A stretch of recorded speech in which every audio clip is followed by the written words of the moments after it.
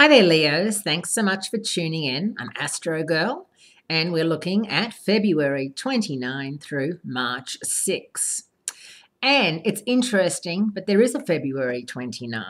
As you know, most of the time, it's February 28, and then we go straight into March. But this year, because it's a leap year, we have February 29. And so some people are actually celebrating their real birthday on February 29. It's kind of strange to think that every 4 years the 29th rolls around and you get to celebrate.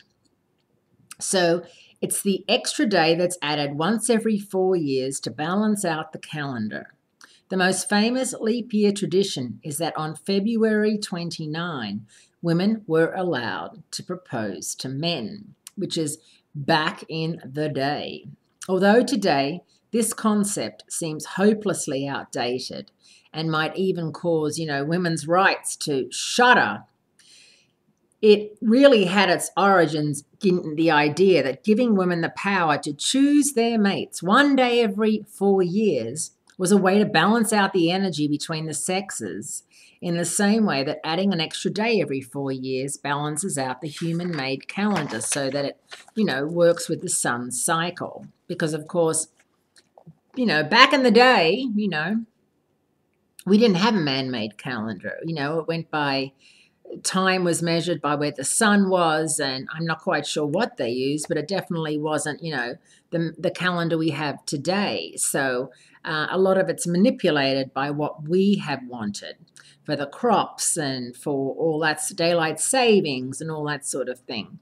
So it is a tradition. So if you are wanting to propose to your partner, this is the day that you officially can do it, and you heard it here.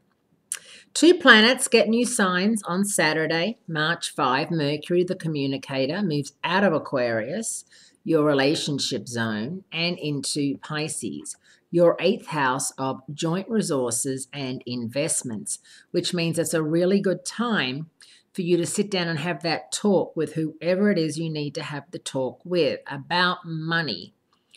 Who's making it, where it's going, how it's being saved, spent, budgeted. And if you feel that maybe you're being overly generous or taken advantage of in any way, and if you feel you're paying too much for something and that someone else needs to step it up a little bit, this is definitely the time to have that conversation. Mercury joins the sun in Pisces, and next week there is a new moon all in the 8th house of joint resources and intimacy. Now, intimacy is an interesting word. A lot of people think straight away that it just means sex. Now, I don't really think it does. I think intimacy is that place that you and your partner get where you feel comfortable with each other. That, you can sit on the bathtub or the toilet while your partner's having a shower and just talk. And you're not at all feeling like, oh, they're invading my space, or you happily hold hands, or you'll cuddle, he'll put his arm around you in the movie theater, or squeeze your leg, or give you a little kiss. It's not like mad, passionate display. It's an intimate thing. It's just maybe a look that he gives you where I'm with you. Do you want to leave? We can leave. Yeah. That sort of thing where he's checking in with you and vice versa. So that's where a lot of the planetary play is headed towards. Plus, for those of you who are single, looking to mingle, Mars, the planet of passion, is moving into Sagittarius this week, and it's going to be there for a good 6 weeks. And that is your romance zone, and Sagittarius is one of your perfect matches.